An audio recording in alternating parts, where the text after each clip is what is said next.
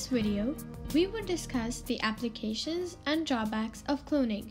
First, let's start by discussing the advantages and applications.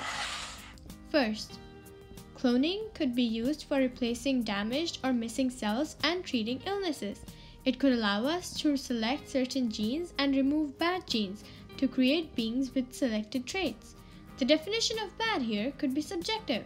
When it refers to the gene that cause genetic diseases, it could certainly be beneficial by preventing the genetic disease. Cloning could also lead to the creation of designer babies, a baby whose genetic makeup has been altered. This topic deserves a video of its own, but some of the aspects we would like to mention in this video are: first, it could be revolutionary to edit and remove the genes associated with the genetic disease. We would follow up with the downsides of this soon when we discuss the drawbacks of cloning. Let's move on to the second one. Reproductive cloning helps in the fields of agriculture and medicine. If you've watched my previous video on cloning, you may remember Dolly the sheep. If not, you can watch it now. Click on the link above. The Scottish scientists who created Dolly had cloned more sheep with the protein that is crucial for blood clotting in humans. This protein can be purified from the milk and provided to people whose blood cannot clot well. Third, cloned animals can be used to test new drugs and treatments. Clones have the same genetic makeup, so drug results are uniform, unlike in the animals who have different genetic makeup, which produces varied responses to drugs.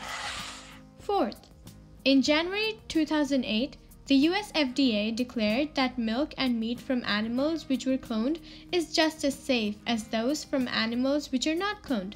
As a result, researchers may utilize different methods of cloning to produce animals with preferable traits, such as more milk producing.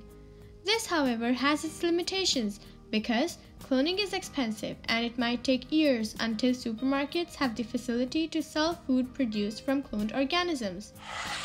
Fifth, clones of endangered or even extinct species can also be created.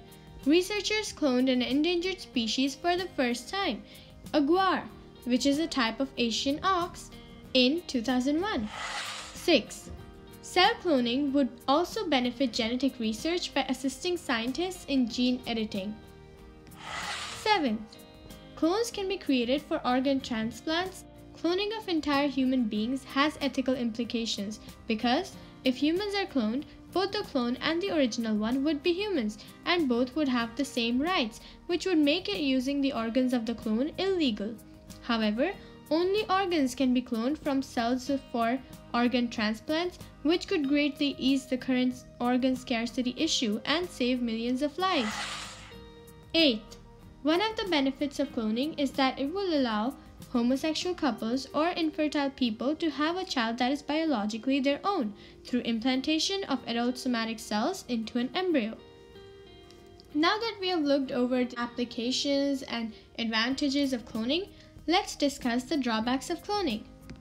First, reproductive cloning is not efficient and almost all clones from animal embryos grew up to be unhealthy.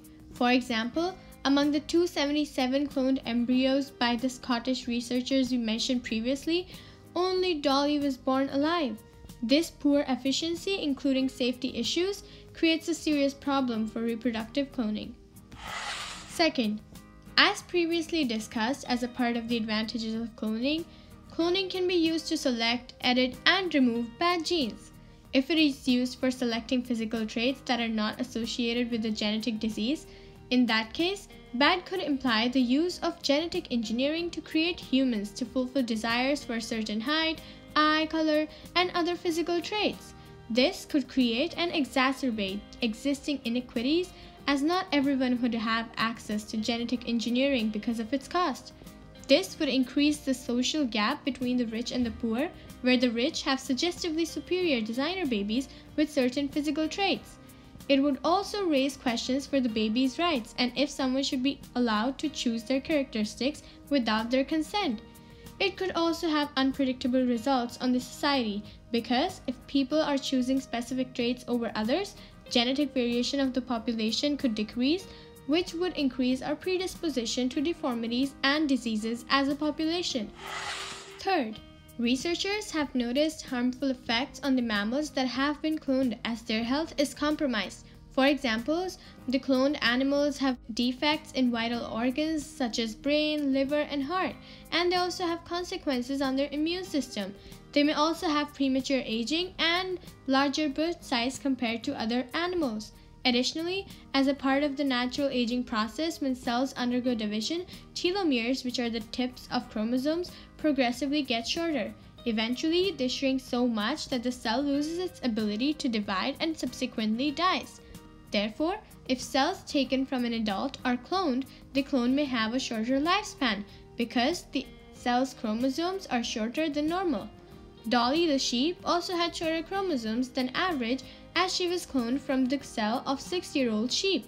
Therefore, if cells taken from an adult are cloned, the clone may have a shorter lifespan because the cell's chromosomes are shorter than normal. Dolly the sheep also had shorter chromosomes than average as she was cloned from the cell of a 6-year-old sheep.